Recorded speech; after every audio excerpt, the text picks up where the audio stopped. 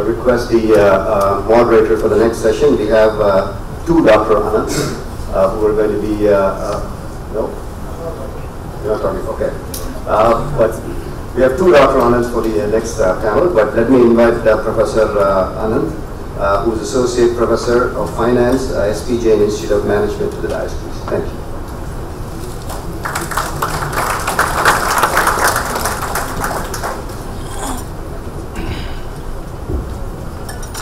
I'm going to straight away ask Dr. Anantha Nageswaran to complete this presentation. Again, somebody who doesn't require too much of introduction. I'll make it really short and sweet.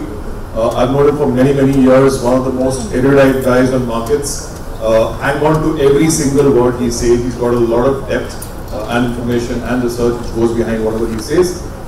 He's also, of course, member of the Prime Minister's Economic Advisory Committee. So everything that he says and gets listened to at the highest levels of the government. So you know what the government is listening to, you can listen to it. Dr. Ananth, all yours.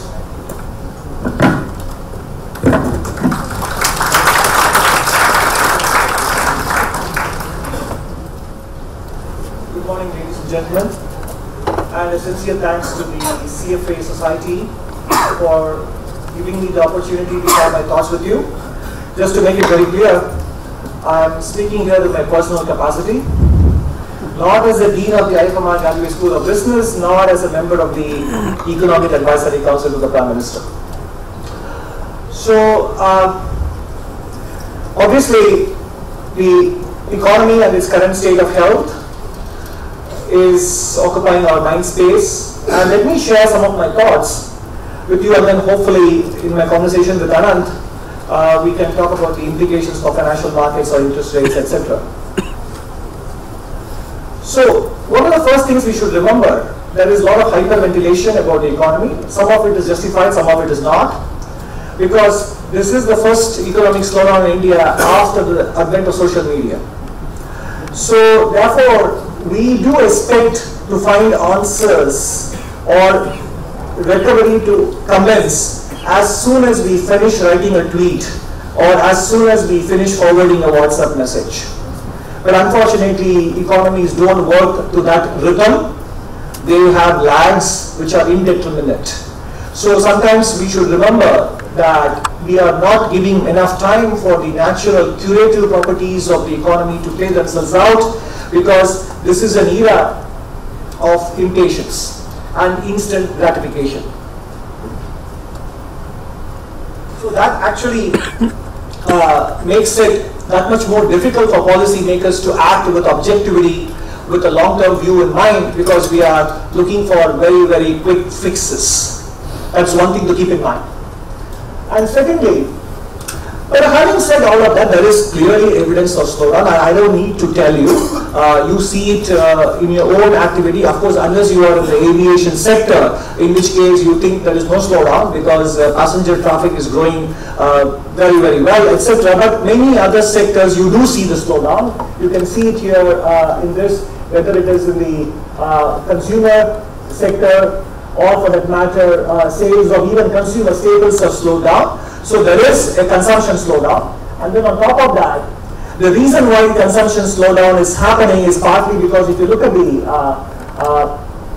the worker population rate, which is the working population divided by total population, you can see it coming down in rural India, in urban India as well, and then you combine the two, from 42% in 93-94, it is down to 34.7. So clearly, the proportion of the population that is engaged in meaningful employment, which naturally leads to income generation and consumption happening, is not firing on all cylinders, to put it very, very mildly. And then the most proximate reason, see, sometimes we talk about many things that are hobbling the economy. In a large country like ours, and I think some French cultural performer once said, for every statement you make about India, the opposite is equally true. And therefore, in a large country, trying to become a middle income or a higher income nation within a democratic framework, there will always be permanent issues to tackle. But when we are trying to decipher the causes of approximate economic slowdown, the long-term causes are not the only, or not the most important explanations. Because in spite of them, our average growth rate had tended to increase from 3.5 to 5, 5.5 to 6.5, and so on and so forth. So what we need to focus on, if you want to fix the immediate problem, is to identify the most proximate cause, and that happens to be the collapse of the non-banking financial corporation sector, precipitated by the collapse of IFMR, Devon housing, etc., finance, etc. So that is one of the main reasons why we have the slowdown. In credit growth, which is naturally hampering capital formation. Of course, it has come on top of the banking sector's NPA problems and the corporate sector itself trying to deleverage and get its balance sheet in shape, as it did between 98 and 2002. Some of us forget very easily that the 2003 to 2008 boom was largely because the Indian corporate sector had worked its way to a very lean and mean balance sheet which could be re-leveraged from 2003 onwards. Probably we are going through one such phase. This could be a bit longer because the extent of leveraging that happened has been far bigger than before. Therefore, the adjustment also is taking its time. So this is the most important proximate cause of the slowdown.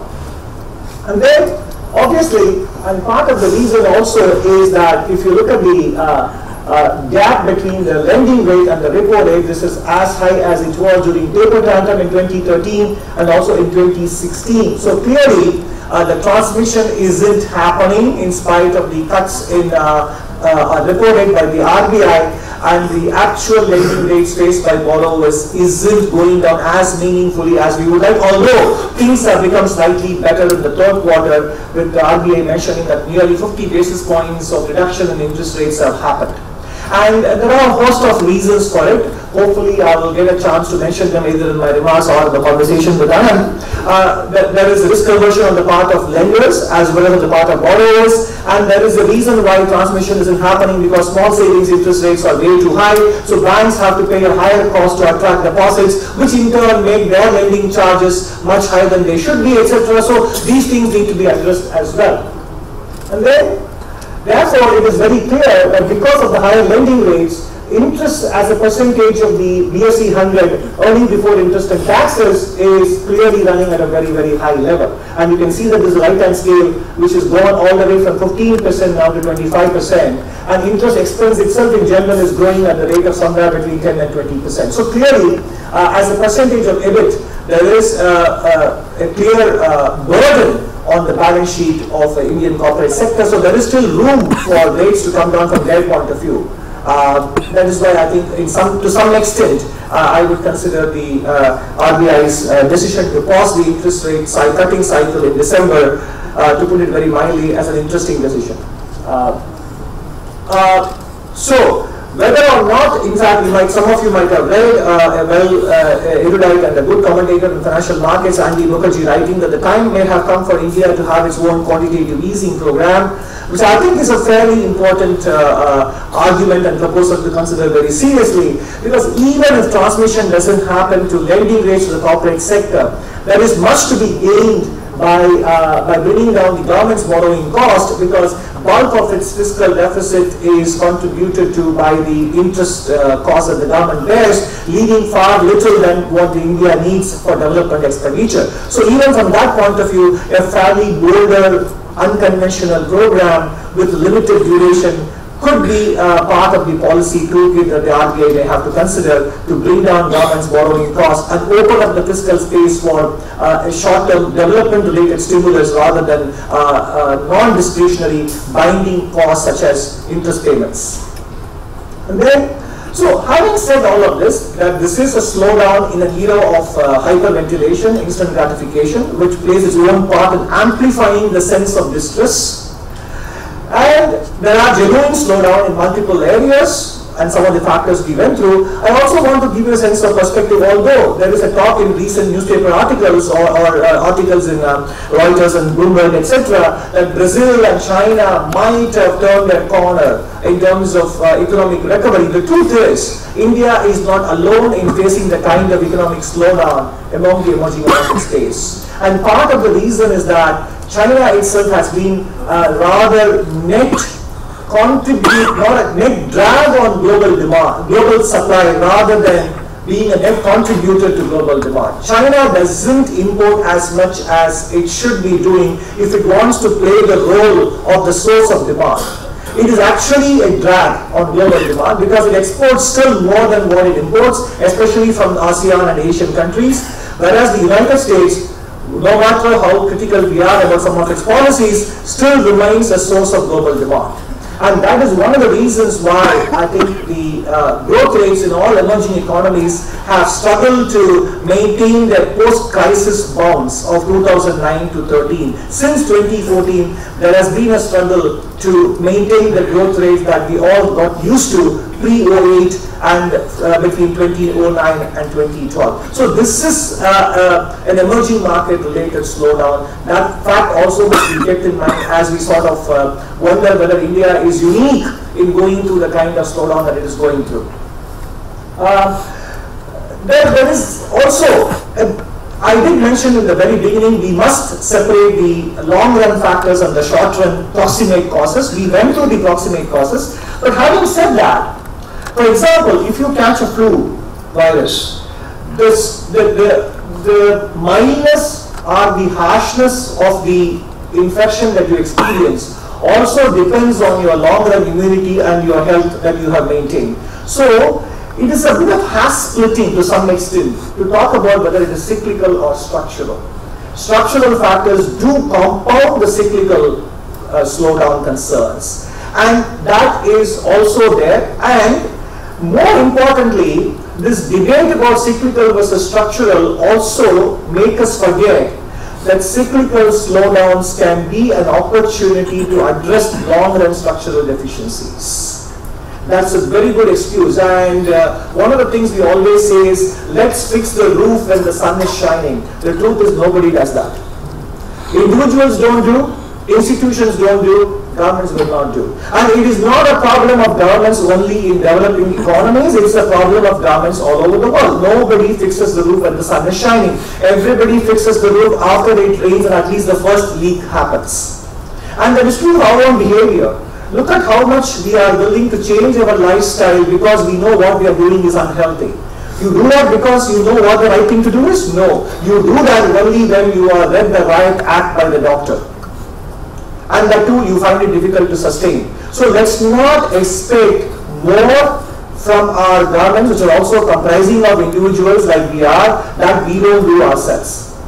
Because ultimately the governments make up who we are as well. But there are structural issues which in fact have indeed placed a cap on India's potential growth rate in my view, and this slowdown has only kind of amplified the impact of these structural issues. I'll just go through some of them. I mean, look at this slide. You may think that India is nowhere here in this chart, but if you can focus very closely, it's somewhere here.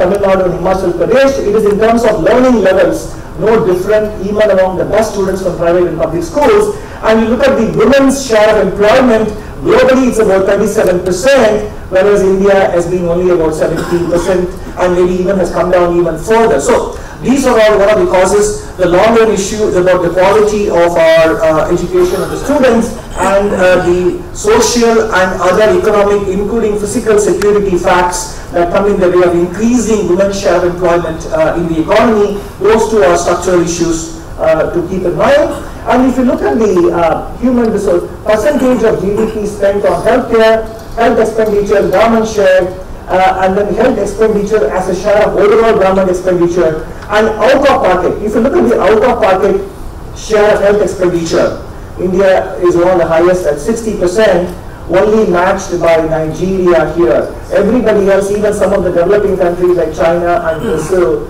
are much lower.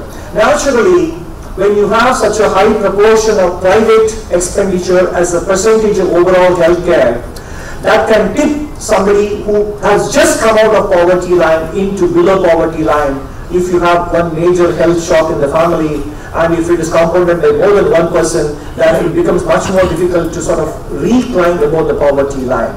And that is still a big issue. And then you look at the performance across countries on things like diarrhea, etc., and many other health parameters, India in general performs somewhat worse. So health, education, women's participation in the labor force are some of the structural issues. And then we move on to more familiar terrain like the economic factors. You look at the vacant housing as a percentage of the total dwellings. OECD came up with the economic survey just a couple of weeks ago, and they point out that India has a fairly high vacancy rate compared to some developing and mostly developed countries. Although there are other countries which are worse than India, India is towards the upper end of this diagram rather than the lower end. Naturally, Economics 101 will tell you that the best answer to reducing excess supply is to bring down the prices. Right? So in some sense, if developers are not able to sell, they need to lower the price, or for the government to be able to lower the cost of the apartments and their dwellings, which is to increase the floor space index, which is very low in many states. Unfortunately, it is a state level subject. And if you look at the floor space index of Singapore and Hong Kong, etc., we are way too below, and Tamil Nadu increased it somewhat modestly, and that is touted as a very big jump in the floor space index, but we have a long way to go. That can bring down the per unit cost because the amount of money you pay for the land can be apportioned among a larger number of units and establishments. So that is an important state level reform that needs to happen. And then you look at the affordability. You can see here in the case of India, the real GDP per capita growth in the last 6 years is trailing the growth in real home price indices due to the artificial sense of excess demand that we have in our country, which is partly due to these self-imposed constraints in terms of increasing supply and lowering prices. Whereas in many other countries, you can see here, growth in real GDP per capita has outpaced the growth in real home prices. If you look at China, Turkey, Mexico, even Indonesia, etc., this is clearly a long-run issue that calls out for some more reforms in terms of lowering the prices, which is what brought up the telecom revolution, which is what increased many other things. Ultimately, the best economic stimulus is lower prices. As simple as that. You don't need a very complex PhD degree to get that logic. And then let's move on to the farm sector. And my apologies for a slightly smaller font size, but you can look at the underlying source because it is a publicly available source. Agricultural Statistics at a Glance, 2018, released in January 2019. I just want to highlight one single fact here, which is that marginal land holdings less than 1 hectare constitutes nearly 2/3 of the overall land holdings. And if you look at the average land holdings, in general, it is about 1.23 hectare in 2005-06. It has come down to 1.08 as of 2015-16. So when my co-author Gulzar Narayan, who promised to be here but unfortunately is unable to make it, when he and I wrote Can India Grow in 2016 November, by the way, it is a free download publication, you don't need to pay for it. It's at the Carnegie India website. One thing we found well before the current slowdown happened, based on our research, the talk of 8% or above growth rates in India were difficult to sustain because we have never achieved even half a decade of continuous growth of above 8% without creating overheating, without creating inflation problems, without creating a high current account deficit, and without causing the rupee to become overvalued. And the bulk of the reason for that is, as a production system, whether it is in farms or firms or factories, we are much highly fragmented. We don't have scale efficiencies. We don't have to create mega enterprises and mega farms. After all, the optimal farm size is barely 4 hectares to create good output. You don't need huge farms like in the United States. But we are well below the optimal size in terms of average, and the marginal farms constitute 2/3 of all the farms here. So whether it is in farms or factories, we are a highly fragmented production system, and that militates against India being able to achieve sustainable growth rates of about 8% like for a decade or 2 decades that China has been able to achieve. And you can see that here, even the corporate sector, look at the number of companies with paid-up capital less than 50 lakhs, and you can see here 300 crores and above, we only have 740 companies. If I look at the bulk of the companies with paid-up capital of less than 50 lakh, this is from the Ministry of Corporate Affairs website. Unfortunately, they haven't updated it in the last 5 years. This is the latest I could find. And then you look at the corporate tax rates also, less than or equal to zero. Almost 300,000 companies don't pay any tax whatsoever. So the bulk of the taxes are paid by less than 500, number of companies, less than about 300 companies pay, have a profit before tax of more than 500 crores, and they bear more than 60% of the overall share of profits before tax.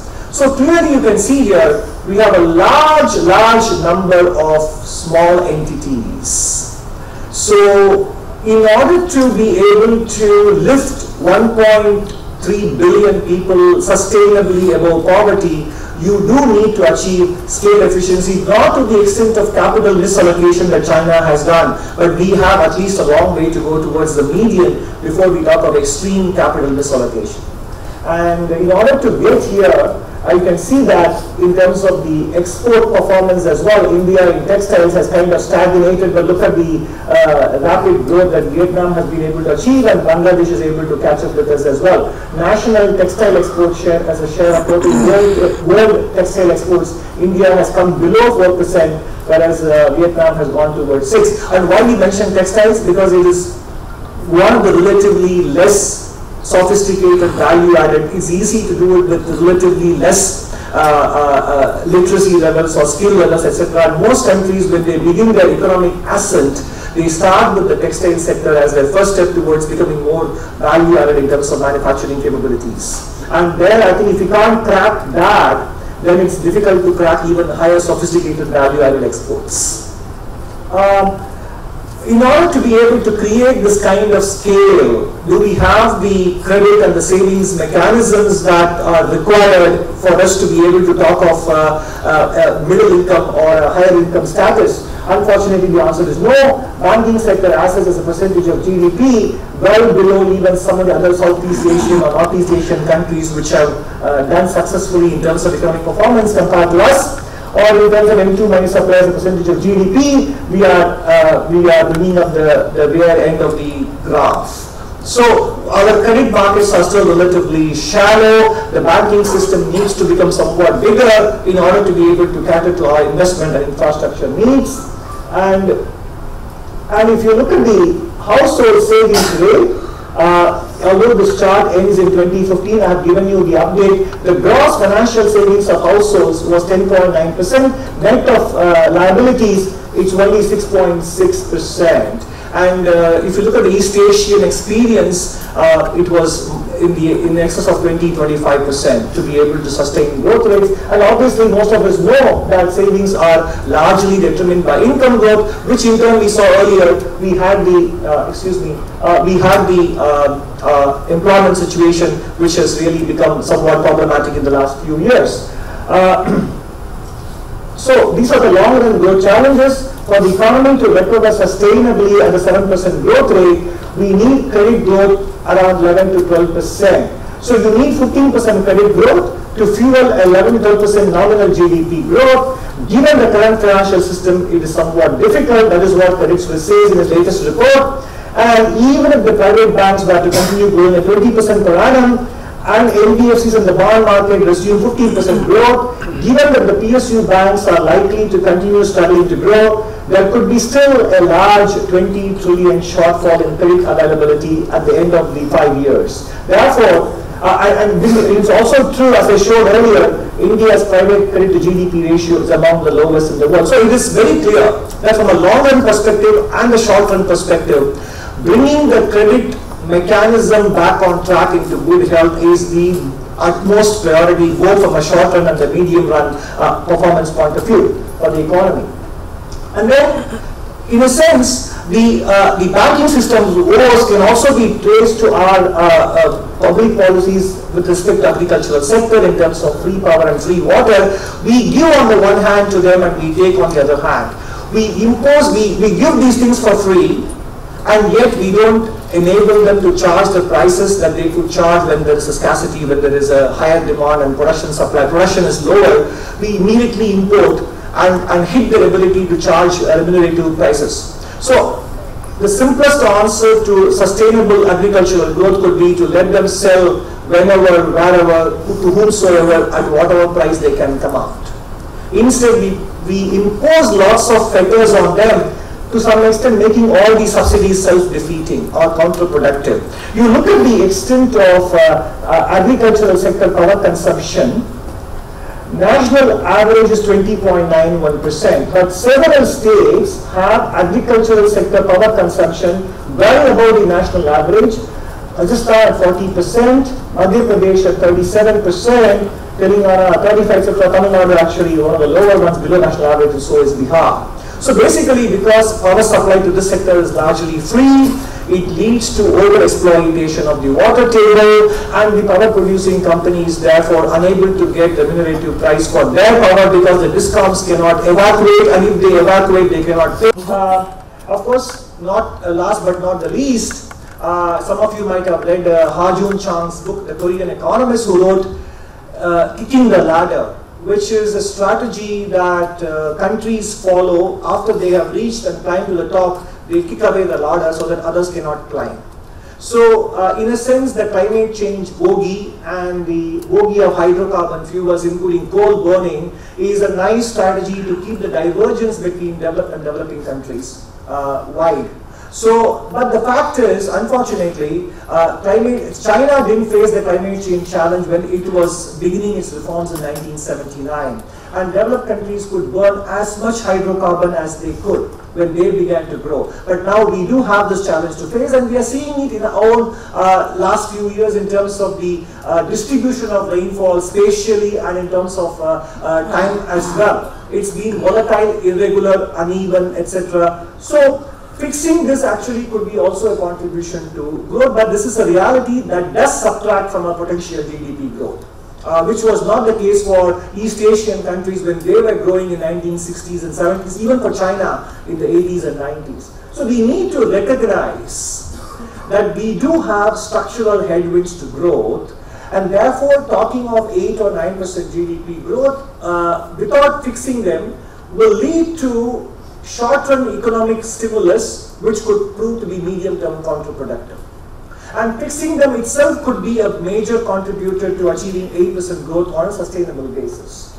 And this is what I mentioned as our problem of fragmentation of the economy. Many of the concessions that are available when you are micro and small are suddenly withdrawn when you become medium-sized and large-sized, nothing is available. So many firms are unable to make the trade-off between should I stay small, enjoy the concessions, should I grow bigger and boost my business, because they have other costs when they become bigger, both official and unofficial costs, including bribes, taxes, employee taxes, corporate taxes, many other things that they face. So net result is they realize that the trade-off is not worth it in terms of becoming bigger. And interestingly, I'm told, according to research by Professor Prabhala at Johns Hopkins University and his co-authors, even banks, in order to meet their priority sector lending obligations, tell some of the borrowers to remain below the threshold so that they can meet their lending obligations. So this is sort of a vicious circle that keeps firms from growing. The threshold effect has been a very big barrier for India to cross. And some steps have been taken indeed. We can retain some of the incentives even if the firms grow organically, or retain the same incentives and fiscal concessions when they acquire smaller businesses in the same field or related fields. I think RBI has taken some steps in this regard in the last few years. So the threshold problem is being addressed, but in a piecemeal manner. And of course, we all know about the state capacity constraint. Look at the overall public employment share in India compared to the US. And for example, New York City has 180 food inspectors for 24,000 restaurants, while Hyderabad had 4 food inspectors for at least twice that many restaurants. So whether you talk of state capacity to be able to ensure regulation, law and order, etc., clearly the state capacity is also one of the constraints for creating a kind of society that enables economic activity to flourish. Having said all of this, by the way, I am not pitching this book for sale because it is a free download, okay? It's a free download. Most of these issues we had covered them in this book, Can India Grow? We wanted to keep the title as Can India Grow Faster? Because India does grow. Even at 4.5%, we are still growing. And the point is, the publishers, Carnegie India, said this title is more provocative than Can India Grow Faster? And we basically calculated in 2016 that sustainable growth rate looks more likely in the region of 6.5% rather than 7.5%, due to all these ongoing issues which we face. So it is not all doom and gloom, because changes have indeed happened in the last few years as well, whether you talk about the GST, in spite of all the issues that have cropped up in the implementation of GST, it is also a fact that the GST Council has proven to be responsive in fixing them. We must remember that 440 to 480 state taxes have been reduced to about 40. Even though the number of slabs and the rates can still be lowered, etc., it is a huge achievement in a country to bring down 400 plus tax rates to 40 plus tax rates. And then we also talk of the IBC. Even 2 days ago, the government had tweaked it to make sure that the criminal liabilities or prosecution faced by the defaulting borrower doesn't devolve on the subsequent acquirer, etc. Surprisingly, sometimes we think politicians and the government are slow in responding. I would say that the experience of the GST Council and the IBC tweaks show that government in these two areas has been far more responsive than, let's say, for example, with respect to the inflation targeting regime of the RBI. They need to be much more open-minded about looking at it afresh, almost 5 years after its inception. Does it serve India's purpose as it stands? Or does it need to be tweaked? Does it need to be abandoned? Or can it be modified and continued? I think that debate needs to happen as well. So surprisingly, I would say government has been far more constructive in terms of responding to the emerging challenges with respect to GST and the bankruptcy laws. Corporate income tax changes have happened, RERA has happened, etc. And I think the fiscal rules are obviously currently under pause, but clearly India needs to have, with the 15th Finance Commission report, we need to have a credible medium-term fiscal strategy. If we have to be able to use the short run to be able to spend more, we cannot do that without creating a credible medium-term fiscal strategy and fiscal consolidation. These are the key ongoing reforms that are happening. So there are changes happening. But as I said, we are a more impatient lot than economies take to get back to good health. Again, some of the things I mentioned recently. For example, we all know that the consumption of fertilizers is one of the issues with respect to soil health and so on. But most of us probably may not be aware that the mandatory neem coating of the entire urea output has more or less eliminated the scope for diversion for industrial use. This has happened last few years. And also the objective of cutting down urea consumption to tone down the imbalance in the application of the NPK has partly been achieved by reducing the size of the urea bag from 50 kg to 45 kg.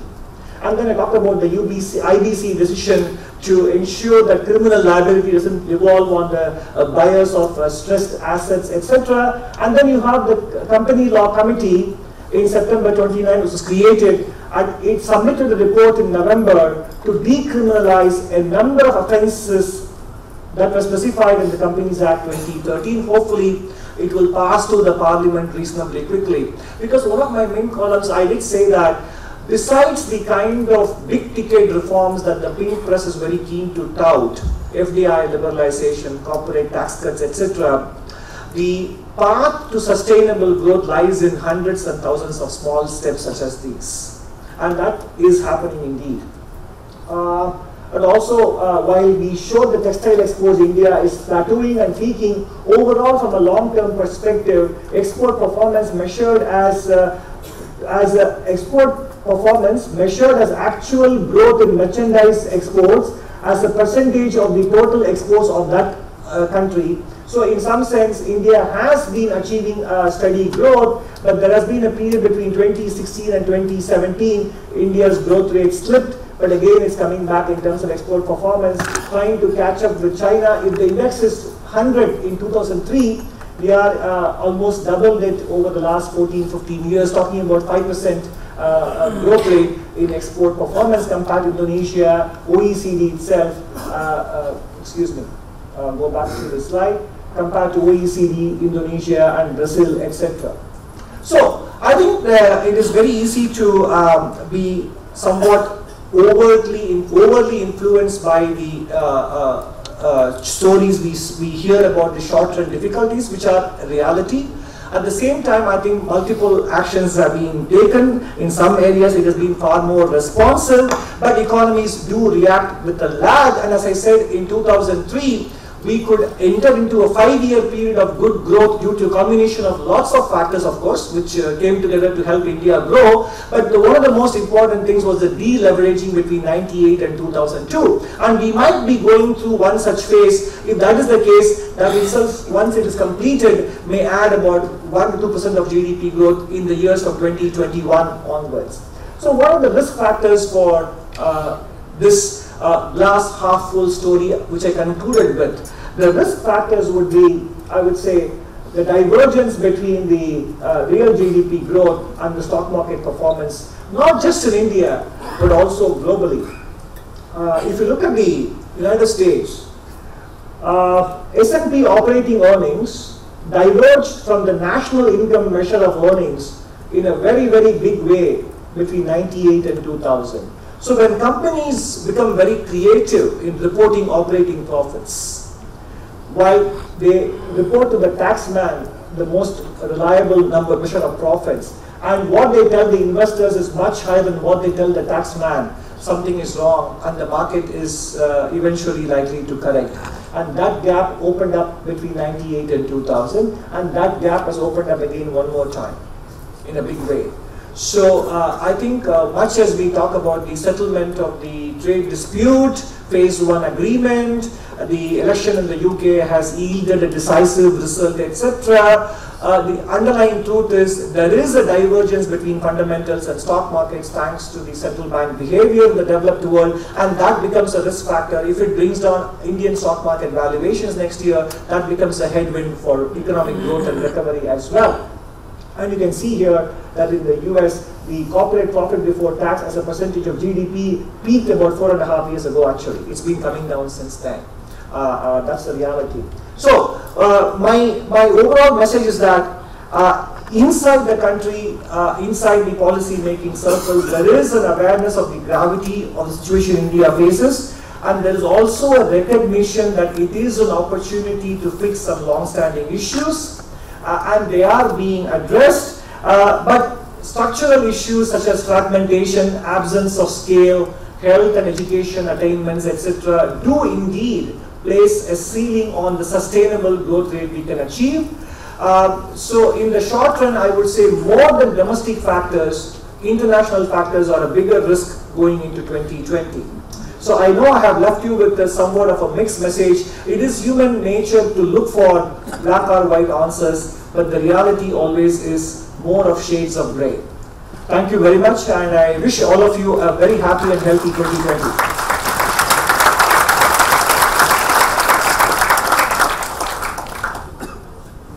I think it deserves a slightly larger applause there.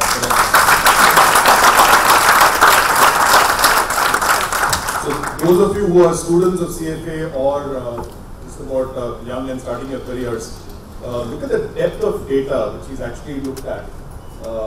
He started off by saying this is a Twitter age. I can tell you he's not on Twitter.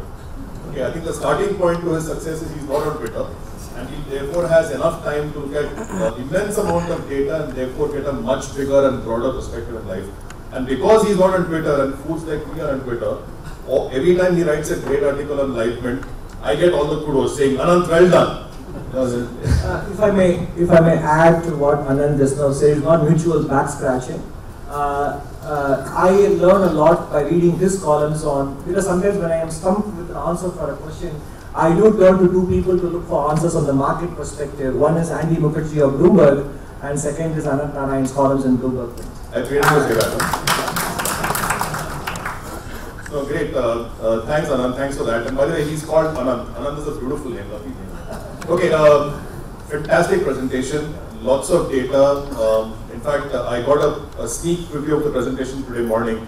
And I was trying to sit in the corner and go through that data because it's got such immense depth in it. Strongly urge everybody to go through it. First question, Ananth. The first slide that you brought out on employment, the fact that the percentage of people in the employment range has come down, and then subsequently you showed that women at 17% of the workforce. What on earth is happening? This is supposed to be our demographic dividend. We are supposed to be using our young population to grow, and this is over decades. It's not like something which has happened which we can blame Modi on. I agree. No, I think it is not one government specific problem. I can only guess a couple of factors which have played to create this kind of a declining in working age population and the decline in the women's share of the labor force. I think we do go through the annual report on the state of education by Pratham, and we also look at the state of higher education, but we don't connect the two with respect to the kind of skill levels that it is leaving our youngsters with, making them relatively unemployable. That is one factor. And second, I would also argue that in the more proximate cyclical factor, which is that since 2014, with the corporate sector more focused on getting its balance sheet back in shape, I think this is a case of where the structural meets the cyclical, and they both have combined together to create this unfortunate situation where we should be seeing an improvement in this number. We are seeing a 4 to 5 percentage point decline in some of these numbers, and you are right. If we probably have another 5 years to get this act together, otherwise we would miss the demographic dividend entirely. I think, therefore, education more than, I would say, the credit markets being broken, etc., probably education is a much more urgent crisis than these issues. Yeah. I think education and the data you showed on healthcare. Yeah, exactly. Clearly a big area. Yeah, these Can are. I ask you the dirty question? Instead of demographic dividend, are we headed for a demographic disaster? Look, I would answer this question again somewhat, I would say, unsatisfyingly. Let me concede that, which is that I don't think we are there yet to calling it a demographic disaster. I think we do have, half a decade, and with some luck, maybe another decade at most to fix this. But I wouldn't take the chance of up to 2030 to fix it. If we can get some of our higher education freed up, creating more capacity and more meaningful outcomes, education outcomes. I've seen that in my last 15 months and as a dean of the business school, the kind of non-academic and academic staff that are able to attract, who can write meaningful couple of sentences, in an email, etc. It's a huge challenge, and therefore I think we have. I would say this is a war-footing thing that we need to do. Otherwise, it will become a demographic disaster, which with all its socio-political consequences as well. So education and healthcare, I guess. Yeah. I'm now going to go into the section of monetary policy, interest rates, credit, etc.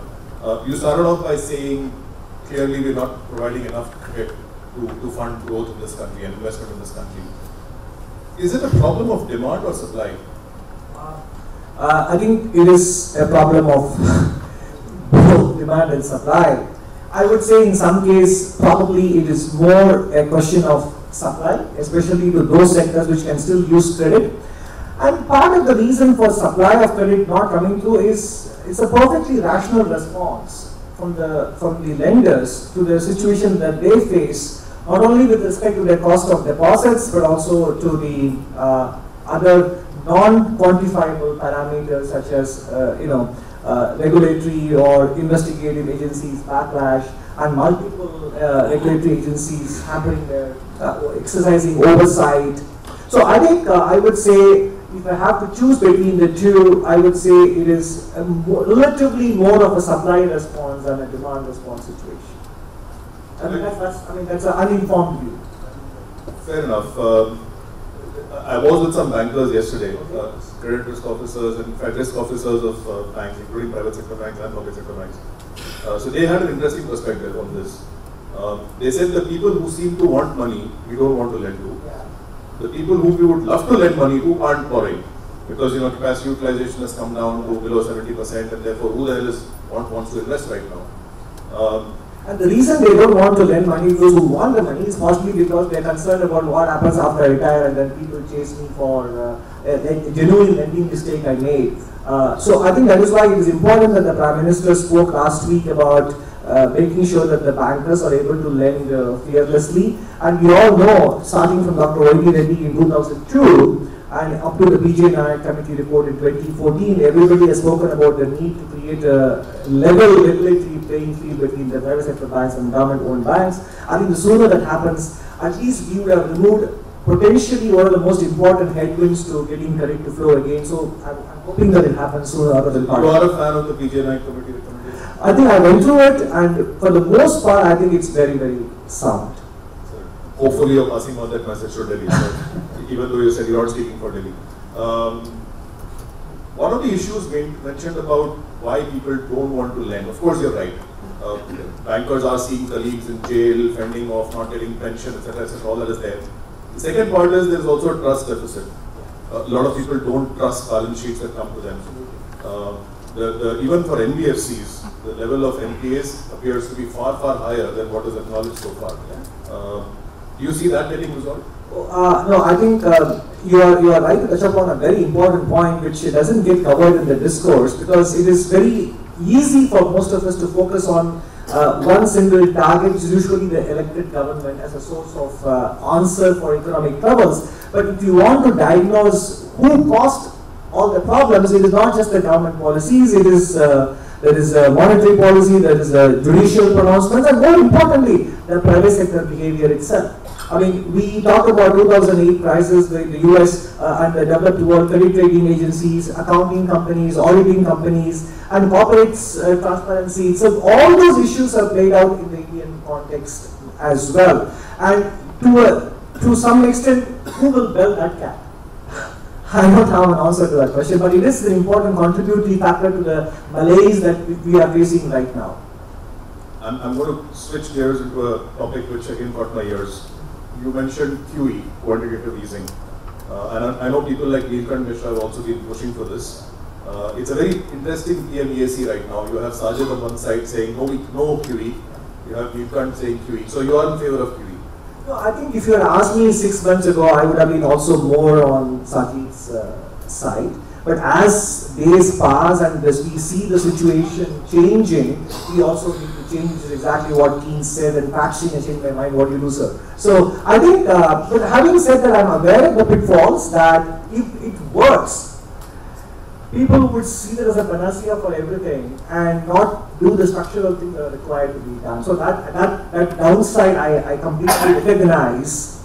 That is why the design of it has to be extremely carefully thought through, and irrevocably shorter time frame has to be imposed, and also a very finite quantum has to be mentioned, so that it is not seen as an open-ended giveaway from the central bank to the government. So yes, I see that I have shifted my own position in the last 6 months, given the way the slowdown has developed, and the financial sector still remains in doldrums, and the government's borrowing costs and the share of the fiscal deficit going to interest expenses being so high. So I would right now count myself on the side of those who argue in favor of a QE. By the way, just as an aside, I wouldn't worry about changing views at all. Okay. As a former trader, I change views every day. Absolutely. So that's absolutely fine. Absolutely. 6 months is a brilliant time. Long time. No, but just staying on this, one of the slides that you showed in favor of QE was the fact that our fiscal deficit has been coming down, and the share of interest expense as a part, so which means the primary deficit, has been coming down as well. Do you trust those fiscal deficit numbers? That's a very, very difficult question. It's a very, you slip the minefield into the discussion very, very silently. No, I think it's very clear that everybody knows that the fiscal deficit for 2019-20, the government cannot meet the stated target of 3.3%. The question is whether you sort of disclose the true fiscal deficit in one shot, but also communicate it in such a manner the market is not shocked by the disclosure, and also back it up with a very credible commitment to the medium term. If we do that, then I think it will actually set the stage for a better fiscal path in the years ahead. So we do need to basically take into consideration some of the government expenditure which has been pushed on to Food Corporation of India, balance sheet, etc. But not everything that has gone into the government-owned entities need to be brought on above line. Because if an entity is creating assets and it is borrowing to create those assets, I don't see the reason why it should be brought to the government's fiscal deficit calculation. So to that extent, people talking about numbers upwards of 6 or 7%, that's I think extremely hyperbolic and overdone.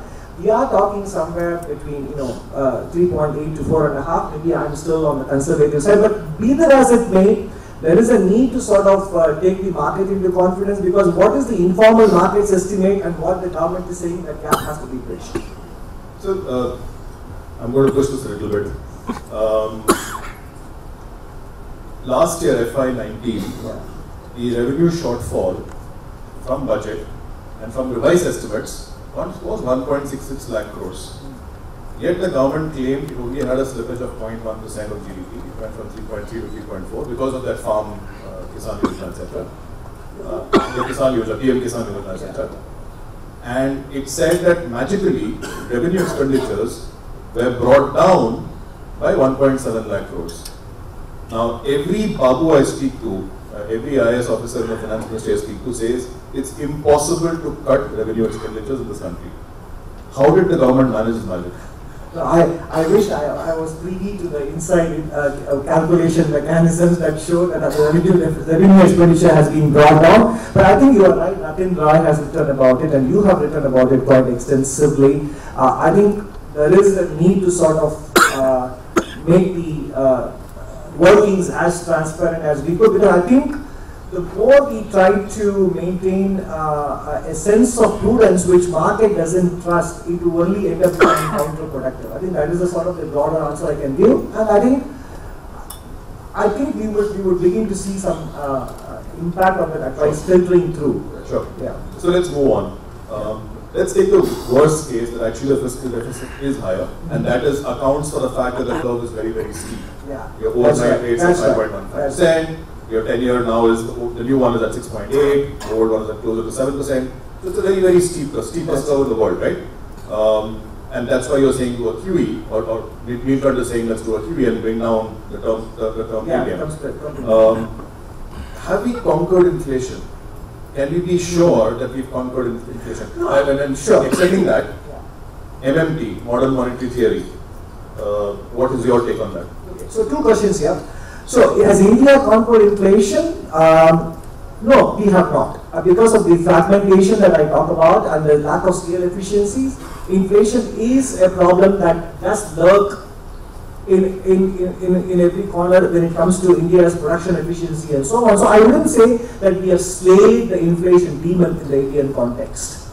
But that said, even internationally, there is no evidence that high single-digit inflation rates are a huge headwind for economic activity. There is no theoretical evidence at all. And Paul Volcker, who passed away last week, has said that 2% number was plucked out of thin air.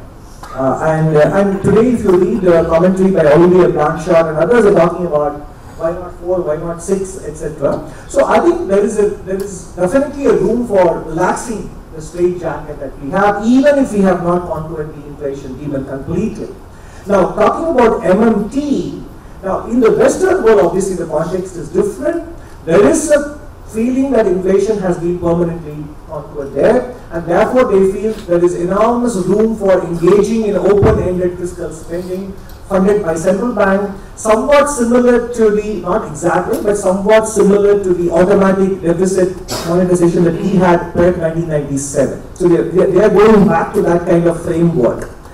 And there, in that context, and although the defeat of Jeremy Corbyn has kind of temporarily reduced the probability of a balance between labor and capital tilting in favor of labor, in the United States too, I don't see the possibility of an Elizabeth Warren or a Bernie Sanders becoming the president. Maybe I could be wrong.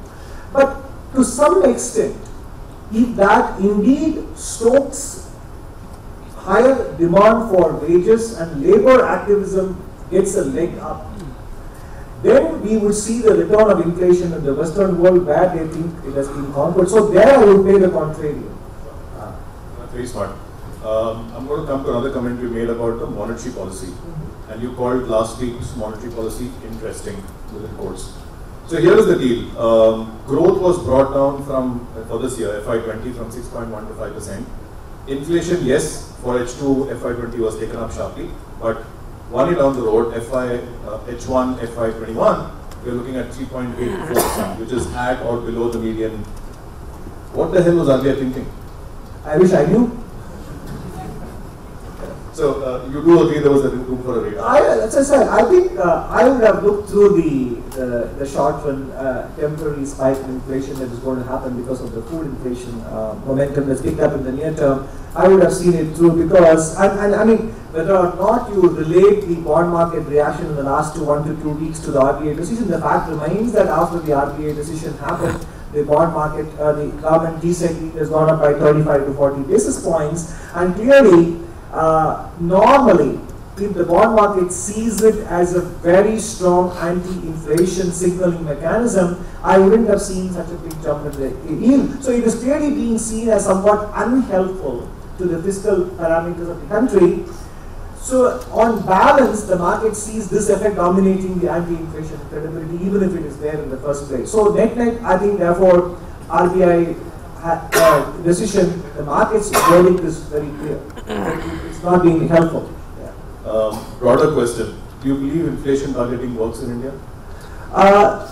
Look, I mean, this is a question that I have thought about, and I don't think it has worked, although I fully appreciate the rationale as to why it was brought in 2014 or 2015 rather.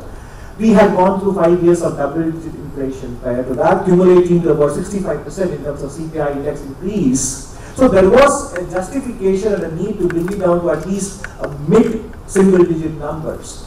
And that was a framework that the West world had apparently shown that it worked. Although my own work shows that it is the single most important factor for inflation being tamed in the Western world is labor angst, labor uncertainty, and wage growth having been effectively suppressed by political economy forces.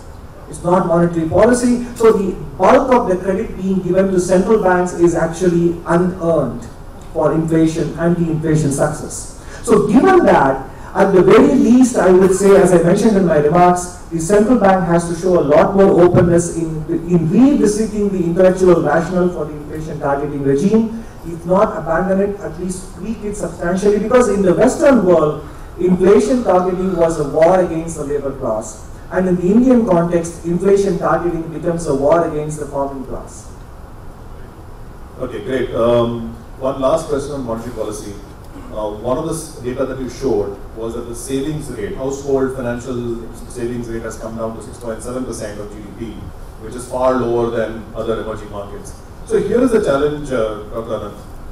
At one level, you're saying bring down interest rates so that investments start. And at the other level, the more you do that, the more you're pressurizing your household savings rate. I think the truth is, bulk of the most important determinant of savings rate is not so much as the interest that they earn on their savings as much as the income growth. So it is we all know that it's an endogenous thing, and I think employment and income generation and the savings rate went up in 2003 to 2008 at a phase when interest rates were high. But that said, that period was a period of high income growth. And if you look at the East Asian experience, they have relatively lower interest rates, but yet the savings rate picked up because of the high economic growth and income growth that they achieved. So I would see this, the two factors, income effect and the price effect. Interest rate being the price effect, income effect always dominates when it comes to savings rate growth. So if we can get back employment and income generation on track, regardless of the interest rate situation, we will see savings rate go back up. Great segue to my next question. What do you think the government and the finance minister or the prime minister should do to bring back employment and growth on track? I think at the end of the day, the standard, which is some of the things that they are doing, the first thing to do is to get somehow credit flow back into the economy. And there I see doing what besides recapitalization or mergers, somehow from the supply side, getting the risk aversion on the part of lenders to go away is a very important component of getting credit to flow back again. And while we talk about asset quality review or creating a sort of a bad bank institution for NBFC bad assets, whatever it can take so that there is a level of trust, as you put it, established between the borrowers and the lenders. In the short run, that is the single most important step we can take to get growth back on track. So would you support, Andy has talked about a TARP for real estate, there are others who talk about a bad bank. I think again the answer is the situation, while IBC is there, etc., and it is being tweaked in response to emerging challenges. I think the situation again, as in the case of QE, in the last 6 months it has moved towards a situation where we need to somehow isolate the bad assets so that the people with good assets can start accessing the capital market. I think the story has become that much, the case for it has become that much more compelling. Last question, and then I'll take on the audience questions. Great set of data on manufacturing, on exports, etc. And you mentioned scale is a big problem, the fact that we're not able to reach scale. What's happened in the past has happened. Going forward, we've had this manufacturing as the panacea for a long, long time, really hasn't worked out. It's been services, it's been everything else except manufacturing. What are the risks of manufacturing, and what do you think we can do going forward? So two or three things come to my mind based on my own work with Pulsar. So one is, of course, everybody knows, we talk about the physical infrastructure constraints. The second thing is, of course, the hidden cost, because we still, if you calculate the income tax plus all other charges you pay, it adds up to 45 to 50% of income earned. And that is why whatever the previous budgets announced in terms of government meeting the EPFO contributions for 3 years, that needs to be extended. But the more important thing is, I would say, the system has this unintended consequence of making people stay smaller. And to the extent that we tell them becoming large is not going to be a punishment. I think that's important. And the fourth thing is entrepreneurial skill sets development. There is a small experiment that is going on in Madurai. One of my companies, on the board, the entrepreneur decided as a part of his PhD thesis to find out how to equip the entrepreneurs with some basic levels of finance, working capital, cost of goods sold, what is margin, and then also some employee human resource skills. The impact on the top line and the bottom line is huge. There is a huge multiplier effect waiting to happen if the entrepreneurs in this country are equipped with some very basic skills required to sustain and grow their business. So that is very rarely talked about. Some literature from OECD and other countries mention entrepreneurial skill set as a gap that holds them back from growing. We in this country talk mostly about infrastructure and fiscal incentives. I think, like we talk about education, entrepreneurial education tailor-made for them becomes a very important ingredient of being able to scale. I'm going to try and club some questions together because they have some common themes. So one set of themes I see is about wealth, income inequality, both globally and in India, and others are relating to stock markets and real estate markets. We have a funny situation where equity markets, at least some parts of equity markets are doing very well, commanding extremely high valuation, even as we struggle with an economy which is performing below potential, right? That's a classical recipe for inequality to go up. Now, don't beat me up all those IFAs out here, and by the way, I'm running away immediately after this. We do have differential taxation for different asset classes.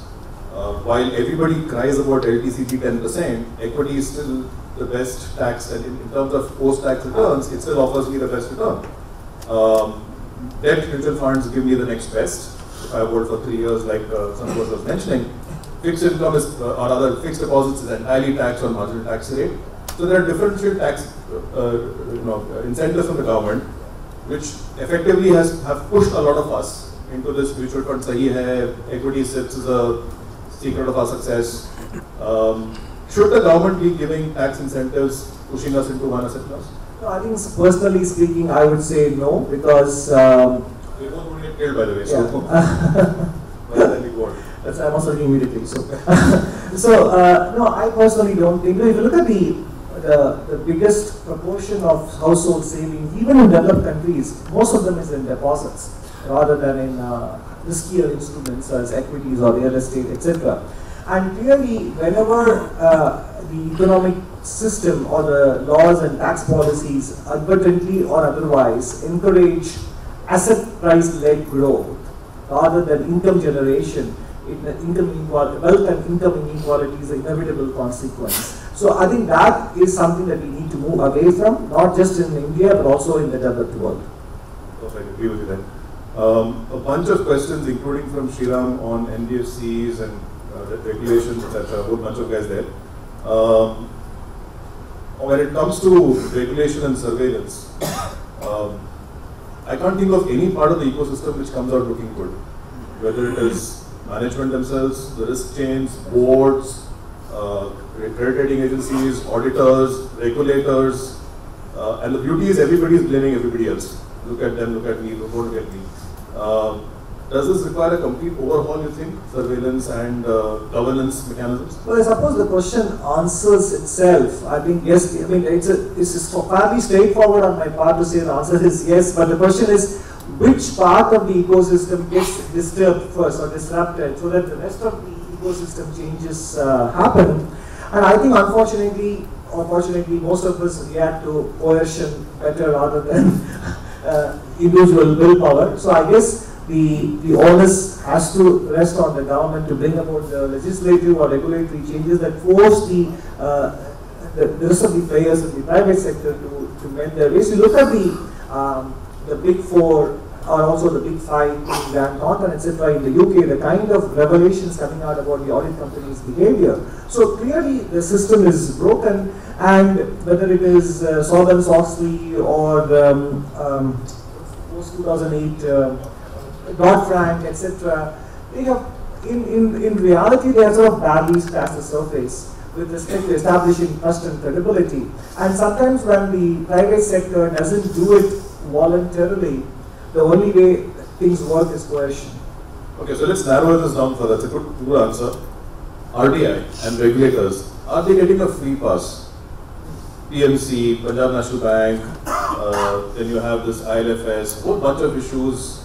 Where is the accountability? I would only take recourse to what Dr. Reddy himself said, Reddy said in 2018 February in a speech. He said, in fact, at least internally, RBI needs to come out with an internal white paper on where it has gone wrong in the NPA problem, having reached such proportions. And so I think it is true that as much as the focus and the spotlight and the scrutiny is on the government, there needs to be more questions asked. And since you are in Mumbai, you are a better place to ask those questions of RBI.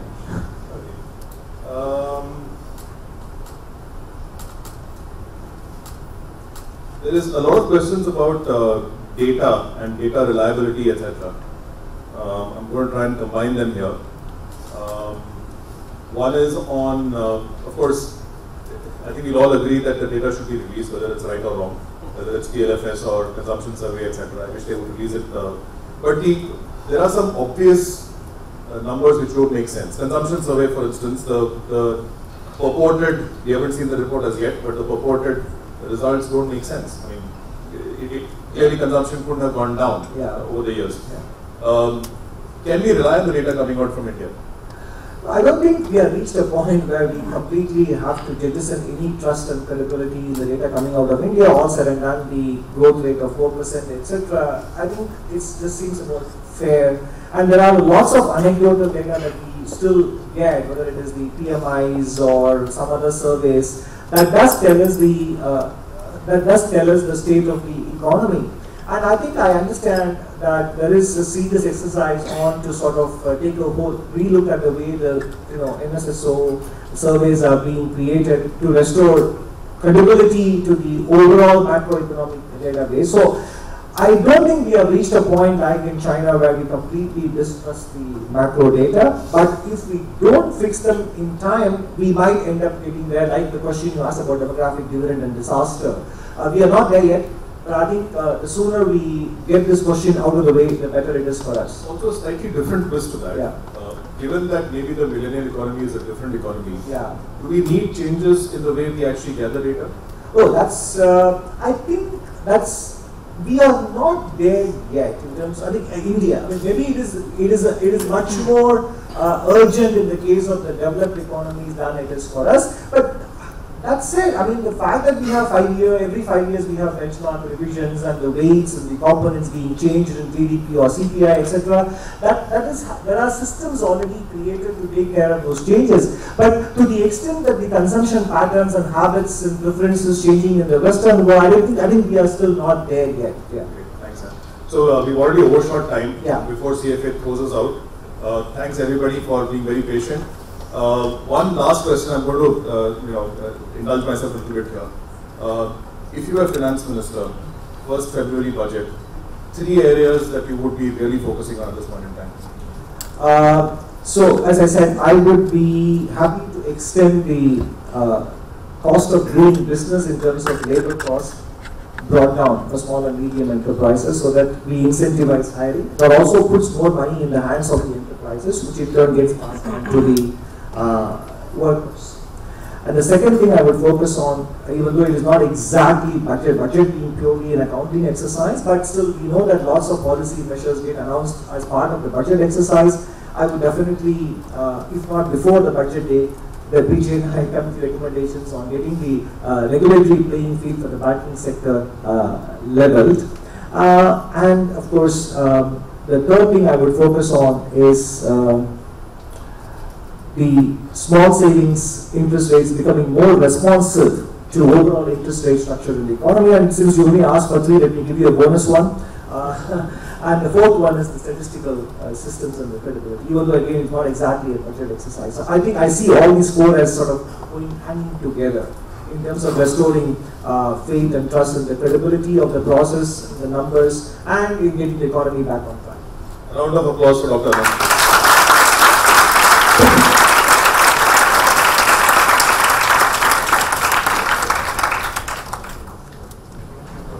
And thank you, Dr. Ananth, for that engaging session.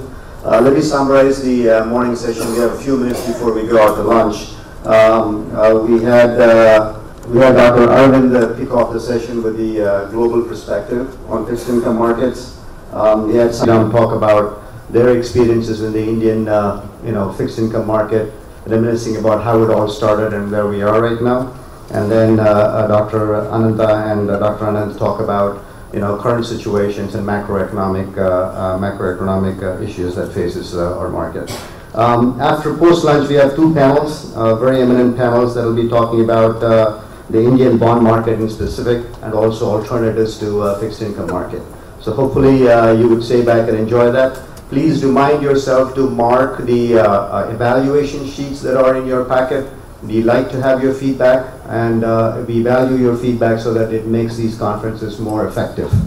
I've also been told that you're welcome to take selfies and post them either in front of the the backdrop in the dais, or there's a standee out there that you could use. We'd encourage you to publicize and make sure that this event is well known outside this conference room. As I said, within a few weeks we will be posting all the information that you have heard here or seen here for you to access and then share it amongst your colleagues. With that, lunch is open, and we will be back here at 1:40 for the afternoon session. Thank you.